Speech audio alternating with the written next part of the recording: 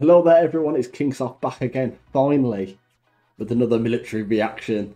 I know it's been a long time. Once again, I will say to you, we have moved house. Internet is still mad. I'm currently not even at my house. I'm on a course, which gives me a lot of time to record some videos for you guys. I'm going to get some bulk upload done. And it's going to be a lot of content for you. And hopefully, by the time I run out of these bulk uploads, the internet will be back. I'll be able to record all the reactions, get back to live streaming, and it's all going to be like this never happened. And we came off to a great start to 2023 instead of, well, still having no internet. If you are new, leave a like, comment, and subscribe. Remember, we're aiming to hit 3,000 subs. 3,000 subs by the end of the year. That's not a lot, considering last year we made over 1,500 subs alone. I'm asking for 440. That's not a lot. I reckon you guys can do it. You can absolutely smash it. Today we're reacting to the Crucible, which is the US Marines 54-hour final test. I don't know why the camera keeps going blurry. It makes no sense. Like, focus. It just does what it wants to do at the minute. I don't know why. When I look at the camera, I think it gets better. Yeah, confusing. But let's get into it. Okay.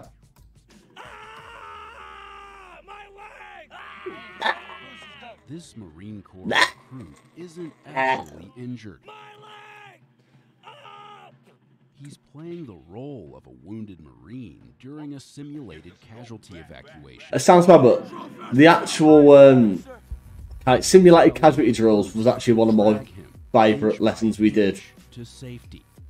It's not a comfortable thing to carry someone. You'd have to be lower. Through the mud. You sweat more in training, so you bleed less in combat. I was the most annoying person during like casualty drills. It was hilarious. The fact when I was getting dragged out, I was just screaming, "I've got no head! I've got no head!" It was just winding people up. Ooh, go on. Fox, you're breaking down. Aye, sir. Okay. Spent 4 days at the Marine Corps. I actually love the Insider YouTube channel as well. So much content on this. One company taking on the challenge. Okay, that's more of a trust exercise. For officially becoming Marines. The Crucible occurs in week 11. Why has that bloke got his mask around his chin? Boot camp. It's like 2 or 3 of them just randomly like. Gender-integrated hotel company assemble in front of their barracks for a briefing. Okay, so this is men and women. Paris Island since 1949, gender-integrated companies didn't emerge until 2019. As of January 2021, Aye, sir. And out. was the most gender-diverse company of enlisted recruits in the history of the Marine Corps. So they're all mixed together. Obviously, they can't sleep in the same like rooms and that, but obviously they integrate the train together, which is in a way good. From Georgia, 21-year-old Lázaro Cisneros and his 19-year-old sister Myra. My sister and me are here. I like that. Crucible together. We're in the same. You're willing to drive. You will drive your family. You can get through it. But we always get like a glimpse of each other. It's actually motivating. Just About to say, seeing him yeah. be there. That's your I know positive. there's someone here that knows me. He's going through this with me. He knows the pain I'm going through. If you need advice, best thing to do it. Or 2 a.m. 2 a.m. It's lights on in the squad. Oh, Jesus Christ. 2 a.m. What? I don't understand the whole screaming. I just don't get it.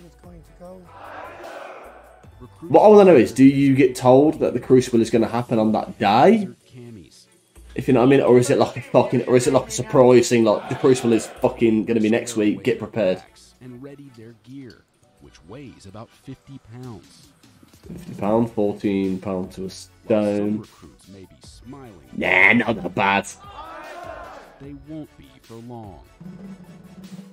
After one final trip to the head, the recruits. That was my problem. It said there, They're smiling now, but that won't be for long. That was always my problem. Always during training, it'd be people getting screamed at. I remember being like, trying not to laugh or smile. Why the fuck are you smiling at? And they're like, I can't help it. I can't help it. Please leave me alone. I just couldn't. He used to give me so much trouble in Phase 1. To officially begin the Crucible. You all understand what that means, right? Yes, sir. You should probably scream a lot louder. Aye, sir. First task, a long hike in the cold darkness. A tab. Approximately 6 miles in length, so Not that bad. too arduous for the beginning, but just enough that they understand, like, hey, you're on your own. We're not getting you bust out there. You're gonna walk out there just like you're gonna walk back. 6 miles not that bad. Let me see the terrain though. If the terrain's like stupid.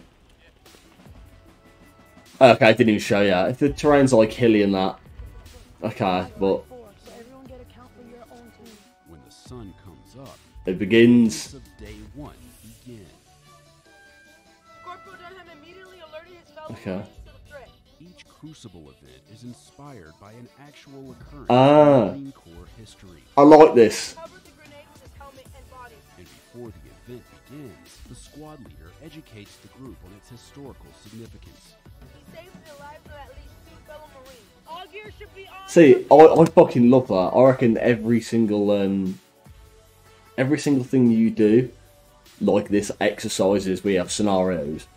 When you're doing lessons and something happens that you wouldn't really expect, everything should have almost like a story behind it. It gives you the motivation to fucking listen, get the job done.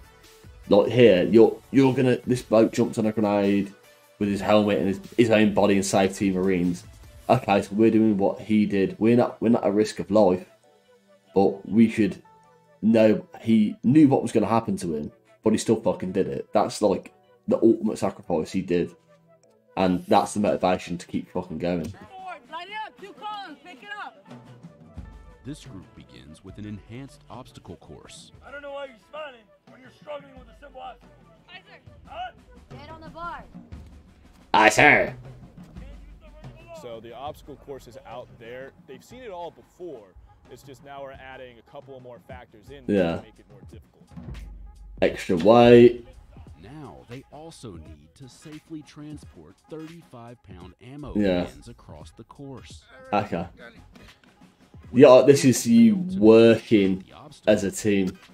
15 burpees. 15 drill burpees. instructor Yeah. orders them to do burpees. I remember that on the assault course. You fuck up, burpees. It's just designed to you get punished until you fucking get it done, but also you're getting fitter This recruit as you do it, to conquer the obstacle. which is really good. Her fellow recruits were not, I'll let you get down 15 burpees. I'm in. so she had to pay alongside them. You go together. Go. Go! Grab onto the damn bar. Wow, look, it's not that hard. I got no grip. Did it? It's not that hard. Think about all good stuff like that. Positive energy. That was me. And that's what you're thinking about. Yeah, we got some sun, but no heat. We got some but no heat.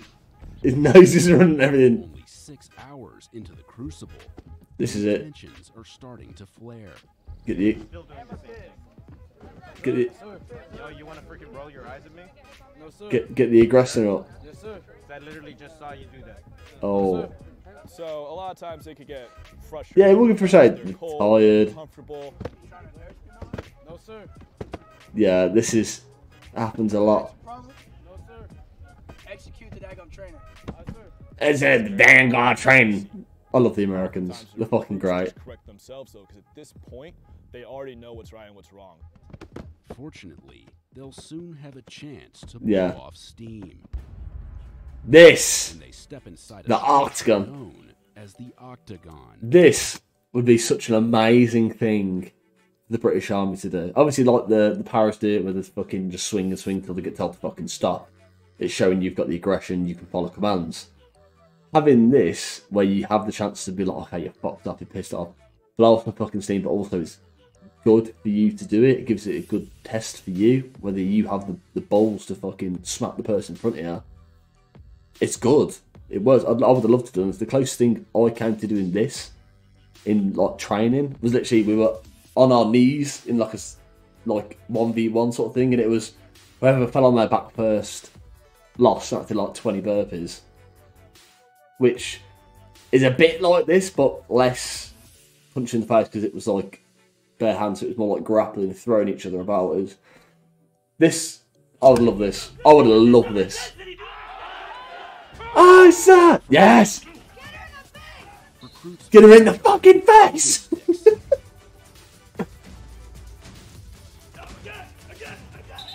Keep going. Tired, they're hungry, and now we're Get that aggression. Yes! At some point, you are going to be face to face with somebody through all these conditions, and you're still going to have to be aggressive enough to win.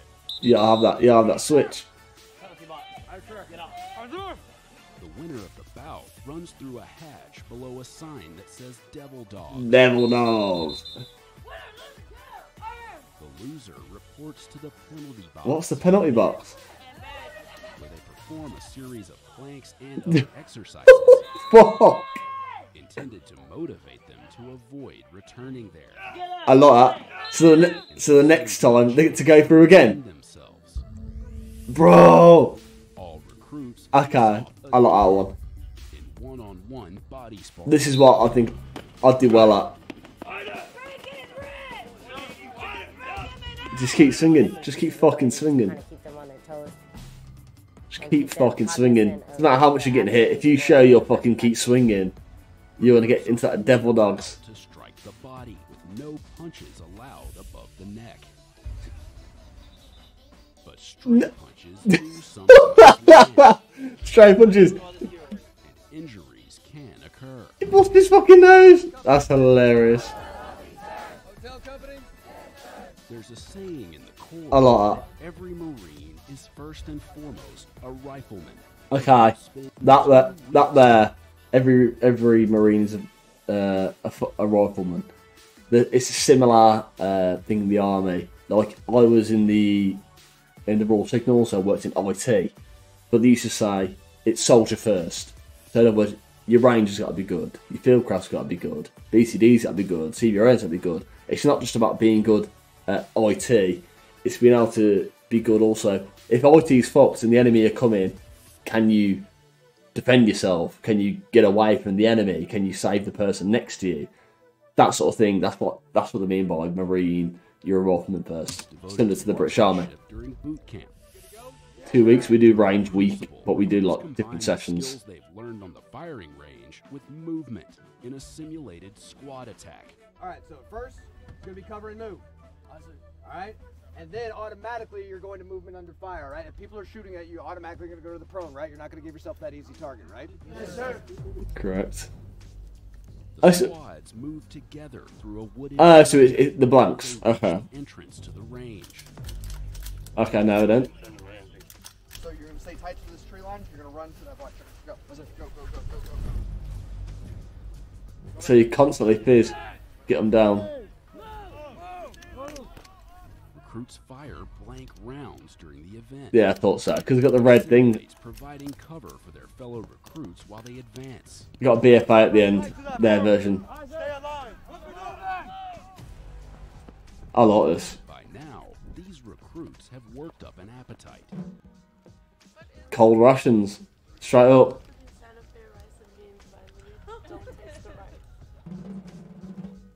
What in? Going to the chow hall, okay, What things are? What you see there? You see people eating these ration packs. Most people will be like, "Oh, they're going to be eating warm ration packs, you know, heat yourself up." In reality, that doesn't really happen. I remember going through phase 1, and I knew of one person who actually was like, "I am not eating cold rations," and literally every single meal he did, he'd warm them up. Every single meal.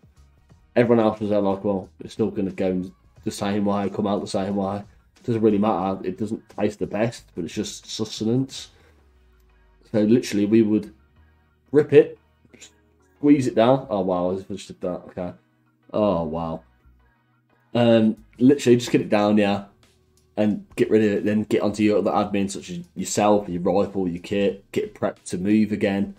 Whereas we'd have one bloke who's sitting there cooking his food. I'm like, bro, you've got to get moving. He's like, no, I'm just waiting for my food. Then it'd be like, oh, it's too hot for me to eat now. I'm like, fuck me.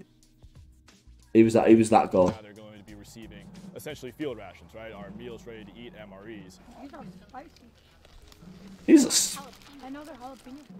These are spicy. They're jalapenos. Counts as one meal. For the Crucible, recruits have to ration 5 MREs over the course of the event. 52 hours. It's like pudding.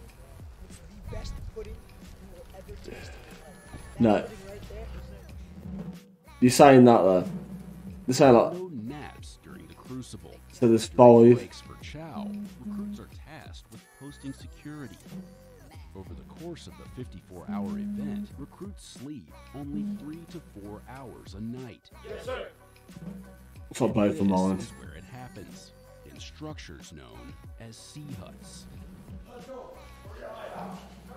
What? How tired are you right now? For now, I have like good energy left to complete the day. I've been trying to ration my food and been trying to keep Stay focused. mind But when you get hungry, when you get thirsty, becoming more when you get tired, things start to slip. As bad as it is. His day comes to a close with one of the most intense events of the Crucible. Let's go, you gotta save his life. He's bleeding out and dying. A simulated casualty evacuation in a combat scenario. Just screaming at you. Listen to him. You're freaking out. Listen to him. Right choices. No choice is still a choice. You just stand there looking at me confused. He's already bleeding out. You just helped him slow the bleeding. You're being too slow. You're not communicating. You should scream and speak to you. You How's came it tap? from this direction. Fox, you're breaking down. Now I know that if you ever need to help anybody, you can't even help. You can't do anything. They're trying to break it down. They're trying to break it down. That's all it is. And he's scared. And he doesn't know what's happening. Your lives are in your hands. You'll be alright, bud. We got you. That's what I mean. They always get told to keep talking when you're carrying them out, casual evacuation. If you know there's not a lot of risk involved and they're still conscious and like they know it's not that badly life threatening and you can still get them out safely, or helicopters can take a while to get there, you need to keep talking to them. You need to keep them almost conscious as to your best of your ability. So by talking to them, you're keeping their mind active, like fucking keep going, like, oh, I know you're gonna be okay, keep like talking to them, like, oh, what are you gonna do when you get home, all these conversations. It will keep them focused and hopefully keep them alive. Even though some people get shot, but they sometimes don't feel it. If you stop talking to them, they're going to shock because they realise what's fucking happened. But it's mad, yeah, but I also wouldn't be doing this carry. There's 2 of them. But in reality, you'd probably do 1 at a time. It's missing a leg, 5-man carry. You wouldn't have 1 arm over each because it's just dead weight. So if both of you were getting tired, 1 person at a time. I reckon that would avoid that. Let's go. I've been learning a lot lately. Combat training, combat care. This recruit noticed that he still has a lot to learn. I still have a lot to learn. Myra begins to negotiate one of the most intimidating obstacles on Paris Island, the 30-foot-tall stairway to heaven, Ready, step, together. which all recruits must attempt without any safety equipment. That sound. That's not even that bad. That's fine. Wow. Because of financial need. I respect that. That was I me. was going to college. I needed the money.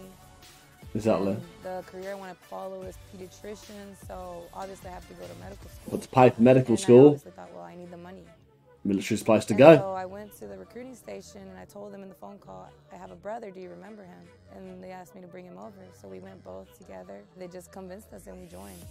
I write that. Turns out that having a sibling in training at Paris Island isn't that uncommon. It happens all the time. We met another pair of siblings in hotel company. The relationship has grown stronger because at home we kind of just separated up. We only played Xbox together from across the hall. Wow. We came here. We knew each other, but we didn't really like talk every single day. But now you have to. That's the positivity. It's a great feeling because Especially when you speak to family, I bet it's so much easier as well while you're in training. turn to your I actual bet it's so much easier. 1 phone call, bam, bam, bam. How you doing? Tonight, Good. I'm going to basically pray a little bit for strength. Pray. As the sun Praying, sets on day is that what helps you? Whatever helps you get through your day, in for a get it long done. night and an even longer day ahead. We knew. It sounds bad, but so they've slept. They've slept like the British Army, you know, on your final exercise, you're getting bugged out. Those who don't know what bugged out means, it means while you're sleeping and people on stag, someone's going to run past and fire a couple of rounds off into your harbour area. You then get out. Like, you have to just move because they found where you are. You're no longer hitting your dog. Safe. Get moving. Get packed up fast as you can. If you're sleeping, get your fucking bag and your Bergen, poncho, everything. Get it down, get it in. Get everyone on the fucking track plan. Go, get the stag out. Everyone just tabs it out there. Everyone just get the fuck out. It looks like they had fuck all. They had a decent night's sleep. A couple of hours. And I'm not sure if they do like getting bogged out, but I would expect that to happen.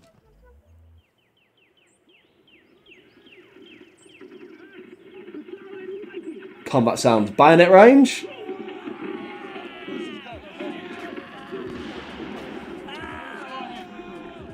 Simulated casualties. Simulated casualties. Yeah, simulated casualties. There you go. And one of the most challenging. It's getting that drive, like, you know. If your bloke sat on you, be like, mate, just fucking kick for me. Well, you dragging him, shot, kick your feet, please, just help me. Battles of Vietnam, where an estimated Ballas 2,000 people died, Jesus Christ. including more than 100 Marines. Wow. Loudspeakers play sounds of gunfire and explosions to create a more realistic. And that's actually footage from the actual war, the playing it. Mortar explosions that occur when a spark plug ignites a combination of propane and oxygen, triggered by the push of this button. It's fucking loud as well sometimes. You can get some loud ones, especially if it's in a barrel, and it shoots you up. The goal of the event is for each fire team to maneuver across the area with all casualties and gear intact.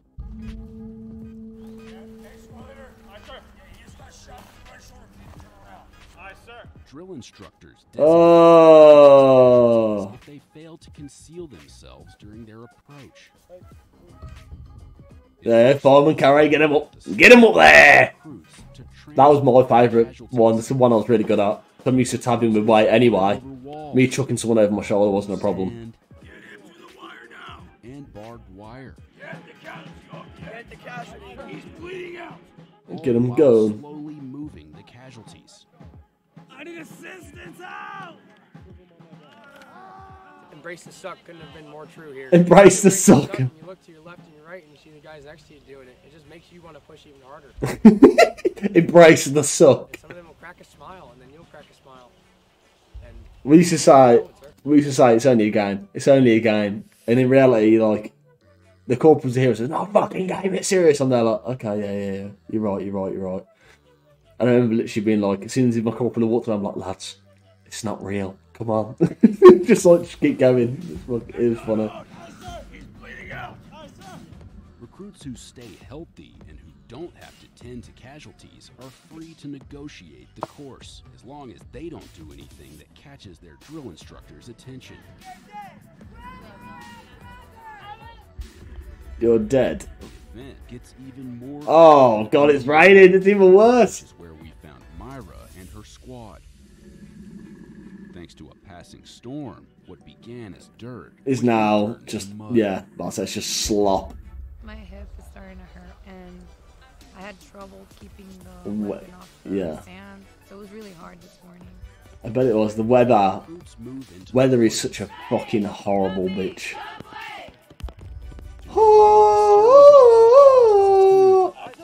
Trustful. In the rain made things trickier for Lázaro and his squad. Everyone's slipping everywhere. Very exciting, pushing through since like the beginning of boot camp to the end.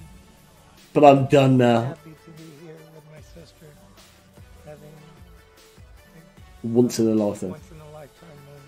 Exactly. You never have to do this again.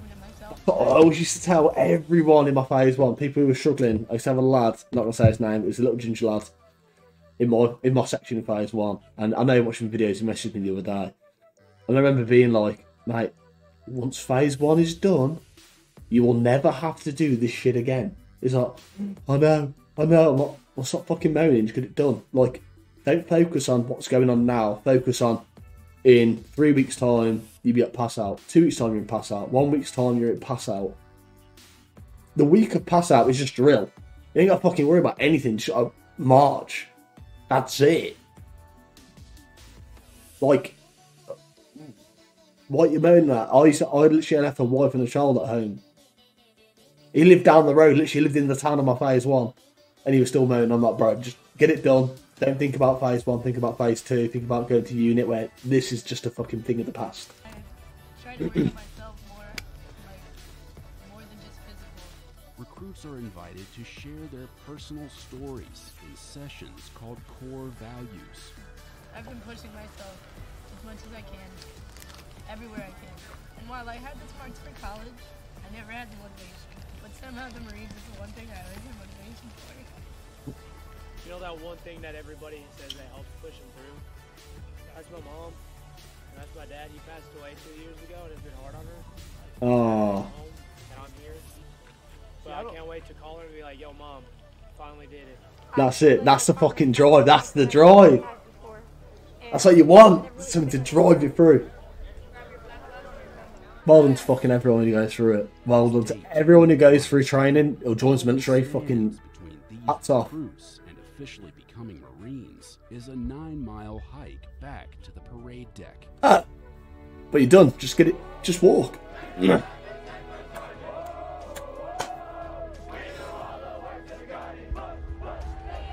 Everyone's buzzing. Suddenly, you get energy. It's amazing. Has come to an end.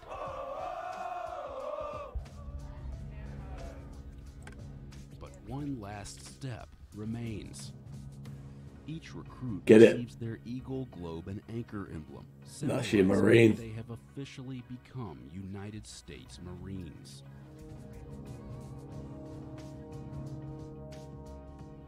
And out.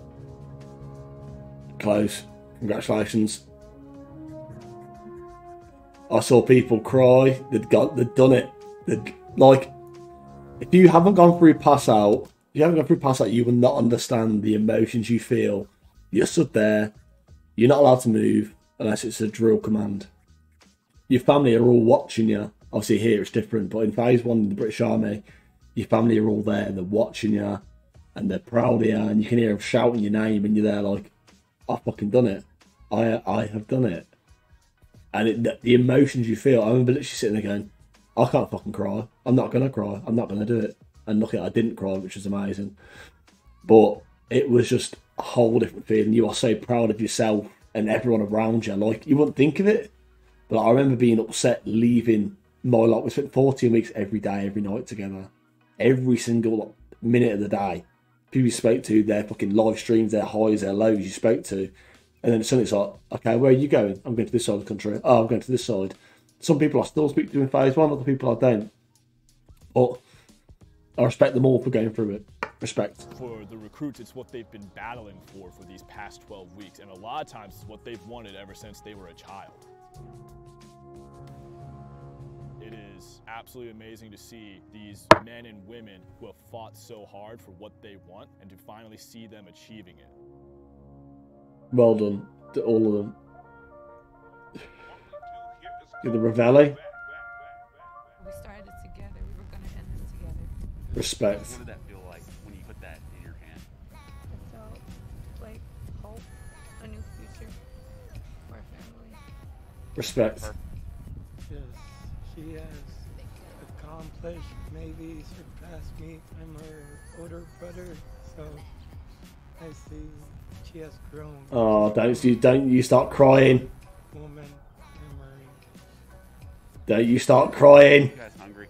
Yes, sir. How excited are you for this breakfast? Oh, very, sir. Very. What, Warriors Breakfast, I think it's called.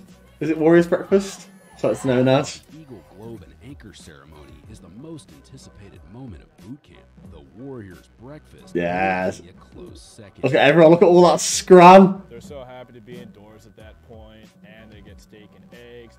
To them, it's probably the closest thing to home cooked meal they can get while they're here. They're incredibly happy.